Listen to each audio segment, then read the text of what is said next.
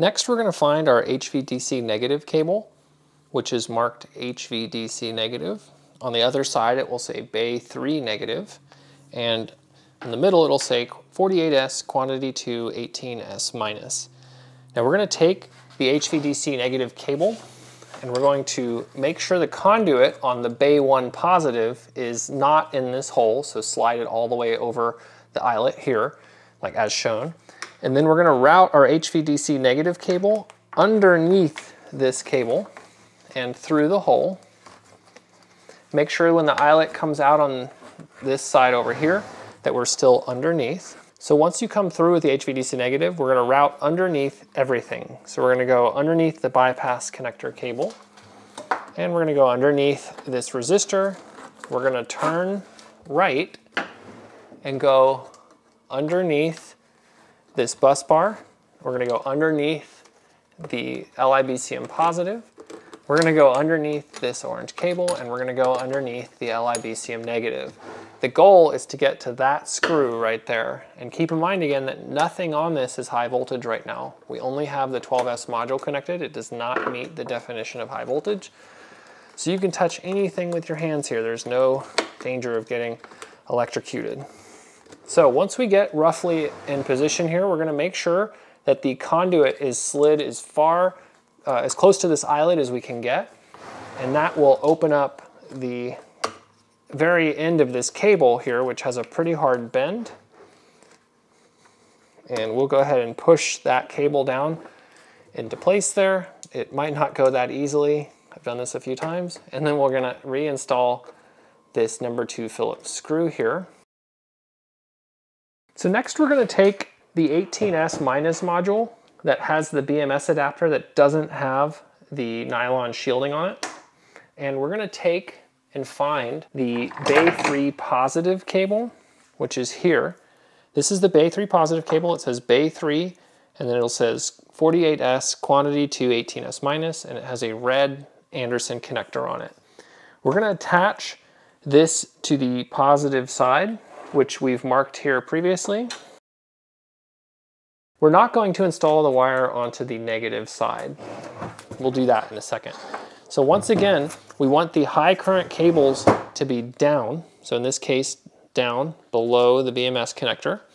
And once again, we're going to slide in here.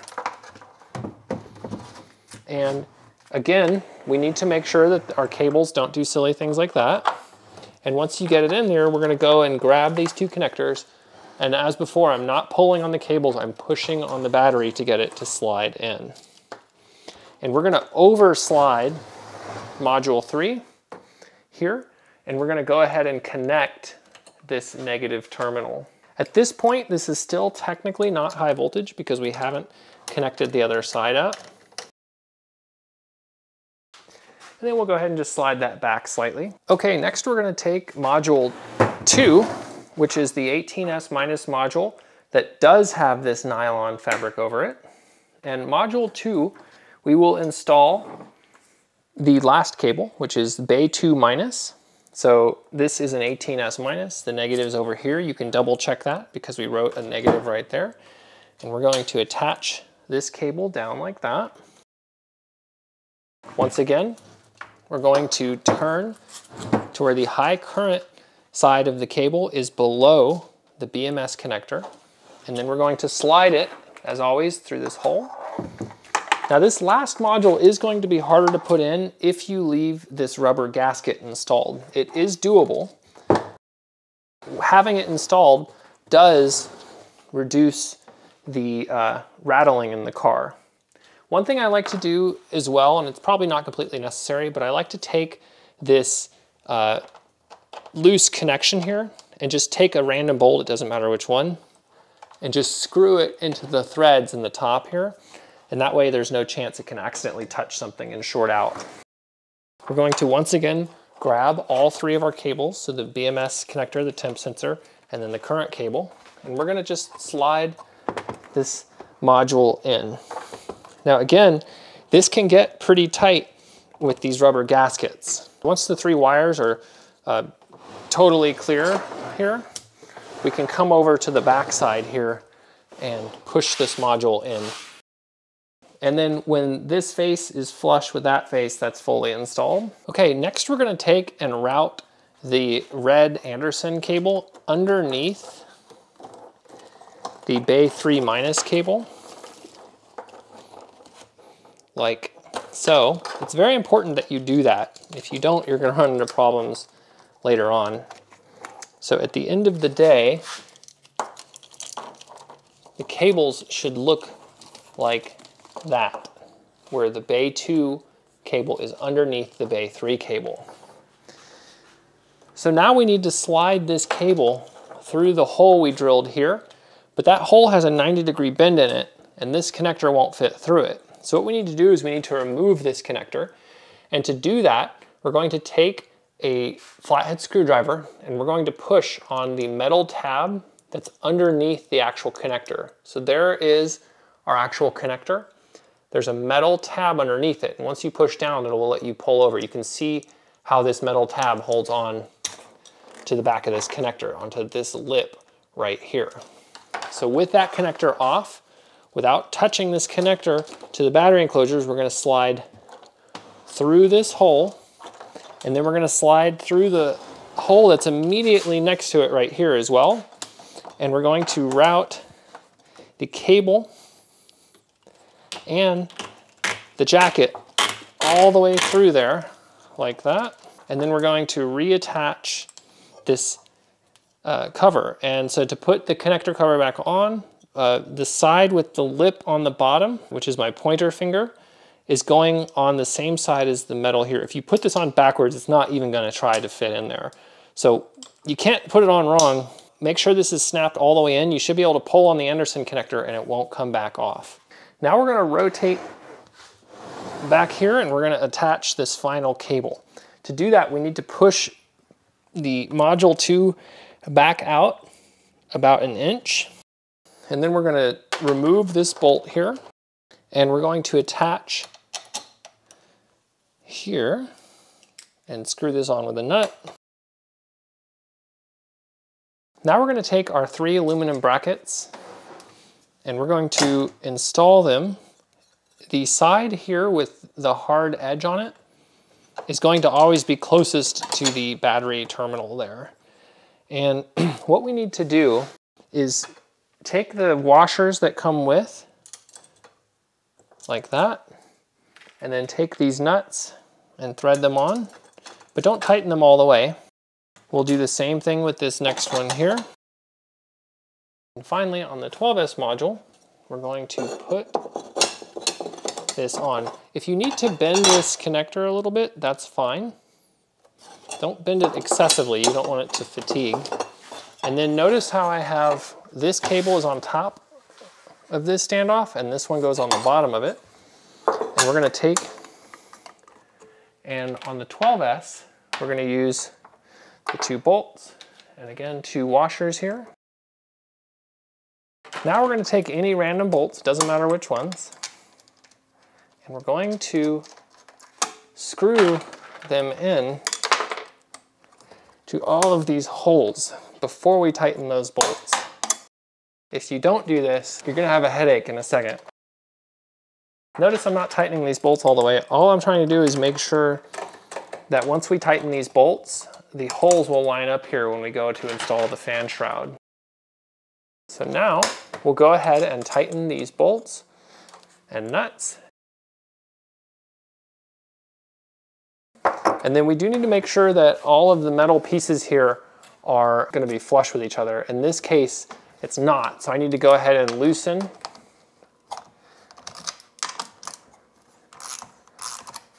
these 4 bolts and nuts. And I need to reposition this. So I'm going to just try and reposition this. There we go, like that. So go ahead and tighten all of these up. Now that we've done that, we'll go ahead and take all of these screws out again. Okay, now we're going to take our fan shroud and we're going to slide the red Anderson connector through the hole that we drilled. Like that. And we're going to take and attach our fan shroud.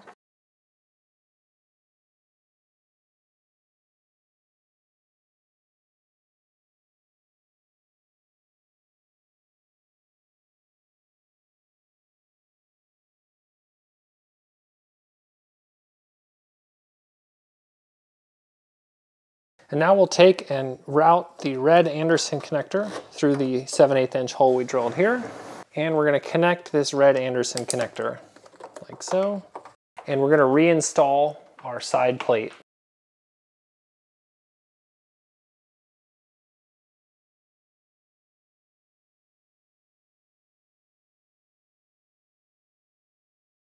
Okay, and we're going to take the fan harness and snap the 3 connectors back in, and then the 4th connector head itself, like that. Before we install the LiBCM PCB, we need to tidy up the bay here a little bit.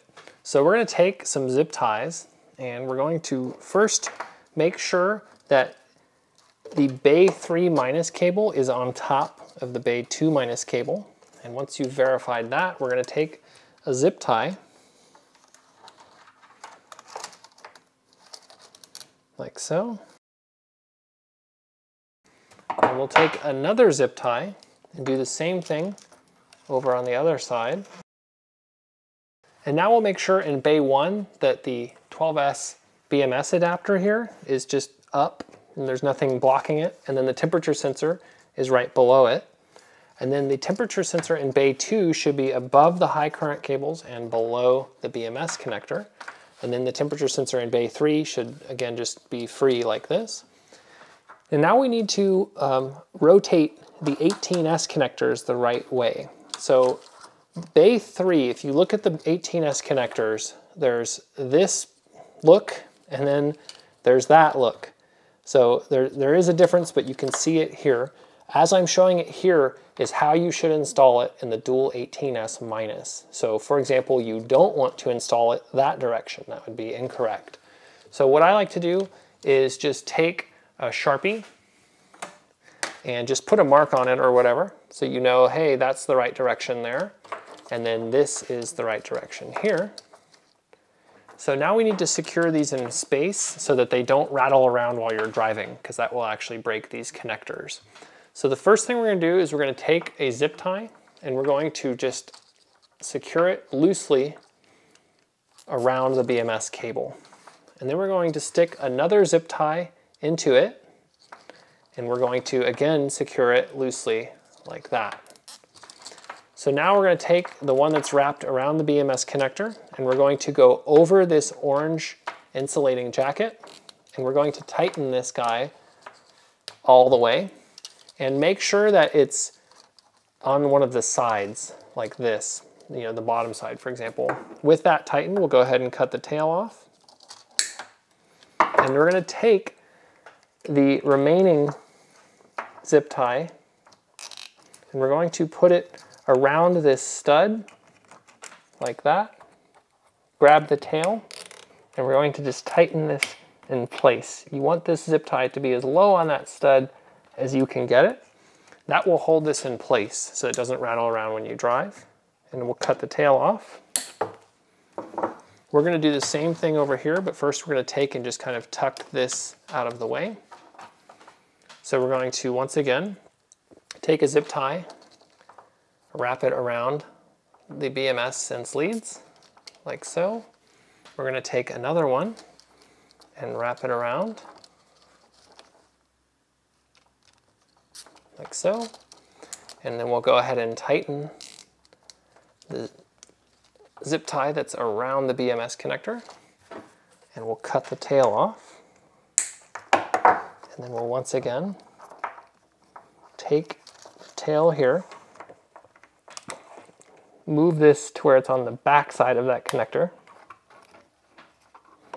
And we'll go ahead and tighten it, again, as close to the bottom of the stud as you can get. Like so, and we'll cut the tail off like that. And now we'll pull this connector back out. And now we're ready to install the LiBCM PCB. To do that, we need to actually use these ribbon cable connectors. And the trick to installing these easily is that the further spread apart they are like that, the harder it is to install the ribbon cable. So if you do it kind of like that, you know, to where the ribbon cable can still slide through, that'll make it really easy to attach. And the order I'm attaching these is important from a safety perspective. So the first thing I'm going to do is I'm going to connect all 3 of the temperature sensors So that is this sensor up here. This sensor goes here. And this last sensor, which is a bit shorter, goes there. And I can touch anywhere along this C06 connector, and I can touch this bolt, and that's totally safe. The fan is safe. Everything here is safe to touch, and so that's where I recommend you hold this while you do the rest of the installation here. So first we're going to plug the 12S connector in. Notice that the connector is to the right of the temperature sensor. So I'm going to plug this in and push on it. The 12S connector is hard for the latches to secure, so you do have to push on it kind of hard. Next, we'll go ahead and connect the 18S module here. Again, I make sure that the 18S BMS leads are to the right of this temperature sensor. And then again, we want to make sure the clips here are loose enough that this connector can slide in. Okay, and so at this point, this PCB is still technically not high voltage according to automotive standards. When we plug the last connector in here, it will be high voltage. So at that point, you do need to be very careful. To do that, I'm going to take and just plug this ribbon cable in like that. And now I'm going to just make sure everything kind of stays tidy as I secure this.